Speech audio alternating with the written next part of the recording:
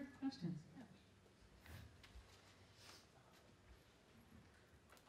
You mentioned and you talked in your book that young women, teenage women are infected by HIV. So my question is, are parents educated in HIV risks and how to approach their children, especially young women, and do any international organizations work on that? How to approach their children and how to prevent HIV? Yeah, no, that's a great question. I think that the parents I talked to were pretty similar to parents, well, maybe not. Some parents, in that they didn't want to think that their kids were having sex, and so they didn't want to have the explicit conversation about sex. And so many young women would say, would say that their parents didn't know or not aware or didn't want to know.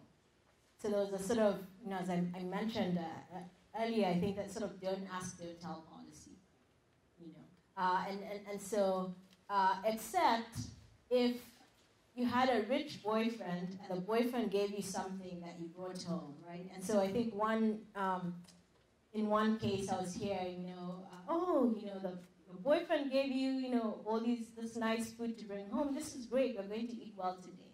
It was sort of an implicit support of a providing boyfriend who's helping to support the household.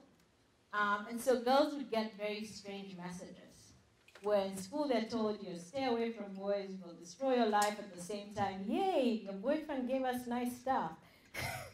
And so, but then, if you got pregnant, oh my goodness, stigma, shame, shaming, being pulled out of school. And so there wasn't really a clear message that girls were getting from parents, because parents didn't want to, in many cases, didn't talk about sex with their kids explicitly, except to not have it. Yeah, I think if they got a message, it was just don't have sex. It will destroy your life. So the same as teachers. And so I think it was a real, the one exception though was people who were taking care of orphans.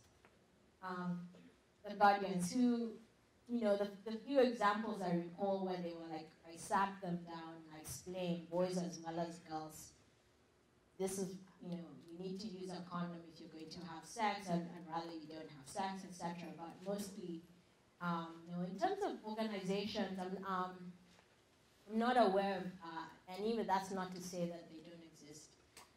That's not something I looked into. But I'm sure they exist, but I'm just not aware of them that help parents. But I think as the general, my kid is not having sex. Oh, I hope they're not having sex because I don't really want to talk to them about sex, especially if it's not hypothetical. Right? It's one thing to do birds and bees when a child is 7, but it's another to say, okay, so I have this boyfriend, and which is a different kind of conversation, and it might actually happen.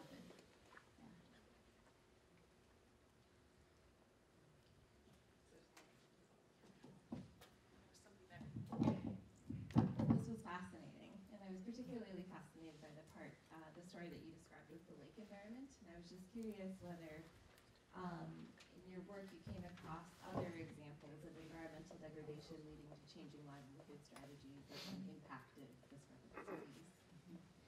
No, this was in this setting entirely accidental. And in fact, when I first started hearing my interviews, people talking about the lake, it was an icebreaker question.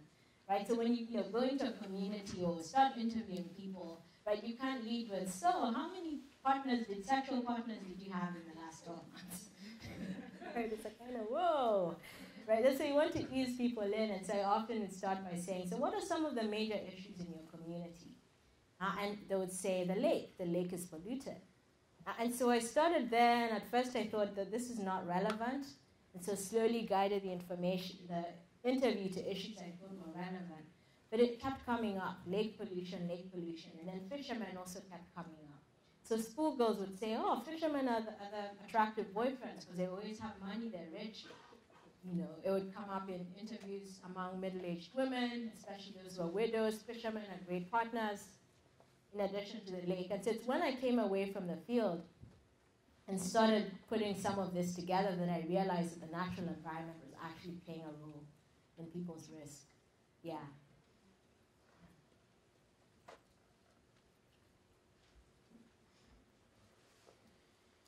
Have you noticed a change in how the threat of HIV is perceived due to free ARVs in places like the Sudan? That's a great question. So the time I was doing my fieldwork. So she asked about whether the availability of antiretroviral therapy has changed how people view, right, people living with HIV and AIDS. So at the time I was doing my fieldwork, it had just started to be rolled out for free, and there were really varying responses. So among the HIV positive people I interviewed, obviously, this is amazing, this is wonderful, because the medicine is so expensive. It's like it was $1,000 a month at cost until it came down. And so for many people it was out of reach until it was made available for free. And so there was sort of a group of folks, folks who are completely grateful that, oh, this is great, I'm not going to die. It's not a death sentence anymore. And then there was a group of people who were very angry and bitter, because they were like, now we don't know who is positive. And that person would just go around and spread the disease. And so I encountered folks who were very angry. They were saying, if you could put a mark on people who are positive, we need to be able to know. And so they felt like without the medication, people who had HIV, especially in communities where they felt that, a few people were the ones who were spreading the disease, right? Such rumors are often fly around in communities. And they were really angry. And so it was very surprising for me to see such extreme reactions.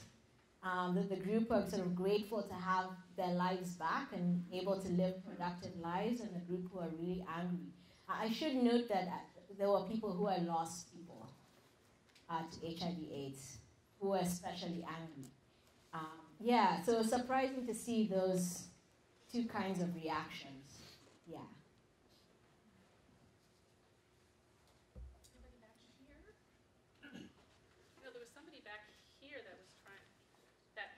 Up for a while now, and then there's you, and there's somebody else back there. I don't want to miss people, and somebody over here.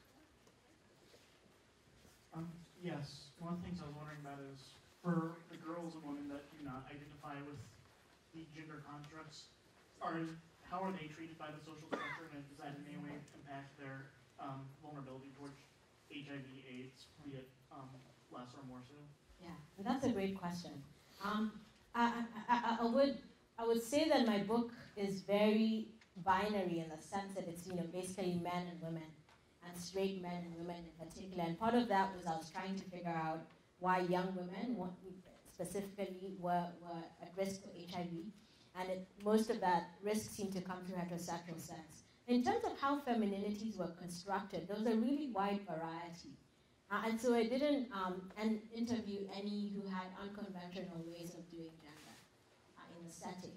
And maybe part of it is the self-presentations were so varied in terms of, schools. Some schools requiring girls to cut off their hair, so they had very short hair, right? Where in some cultures that would be sort of termed as sort of women who want to do masculinity of some kind, but there was about femininity, all the way through to women who had weaves in their hair, who had braids in their hair. And so there are a lot of different kinds, at least, again, just my point of view, more ways of doing femininity that were socially accepted. And so maybe that was why, but I didn't encounter any folks who didn't fit within sort of clear gender constructs, or the more sort of obvious men-women gender constructs in my study. And that's not to say that they weren't there. I just didn't encounter them in the course of my fieldwork. Yeah, does that answer your question? Yes, it does. Thank you.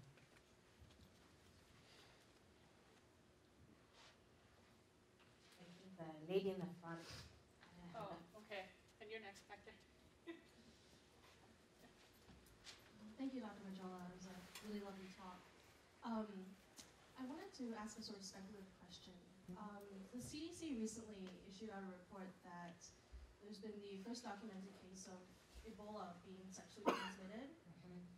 And given that Ebola is faster, more violent death, how do you think that might possibly affect your particular field site, or what consequences that might have? Yeah.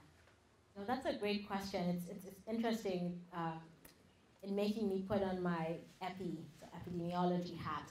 Well, for one, ironically, sexual transmission is a very slow transmission compared to how Ebola has been transmitting, right? So, I think I haven't, studied it as much as the HIV virus, but I think it's spread through bodily fluids, right? And so, if, any sort of saliva or blood or sort of, vomit or, sort of fluids that come from someone who's, and so there are a lot more fluids than sexual fluids through which it would transmit. And so that's one thing is ironically, I think it's less, Ebola as a sexually transmitted disease is a less efficient Ebola, if I can put it that way. Right, I would be scared if it was, more airborne than it currently is. And the other is, if someone is living and healthy long enough to sexually transmit Ebola, it's another reason why I think it's a less virulent strain. If someone is living that long, then it's not going to be as devastating an Ebola as the current kind of Ebola, which kills people in a very short period of time.